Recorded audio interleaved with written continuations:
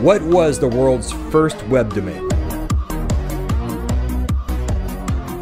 If you guessed B, you'd be correct. Symbolics.com was registered 40 years ago by a computer company called Symbolics. Symbolics was mostly known for making really large computers, I guess. They're really only going to be known for having the world's first web domain name, so we can move on. Interestingly, this wasn't even the world's first website. The modern internet hadn't been created yet, and the first website wouldn't appear until 1991, which was 6 years after Symbolics.com was registered. And I thought cyber squatting was bad these days.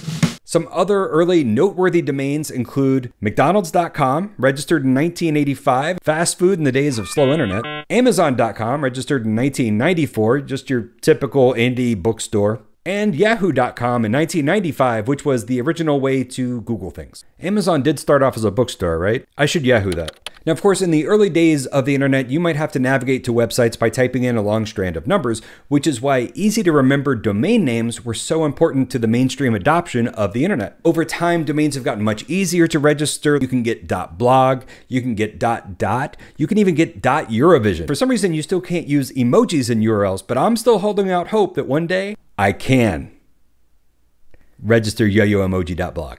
So in honor of its 40th anniversary, test your friends' internet history knowledge by asking them,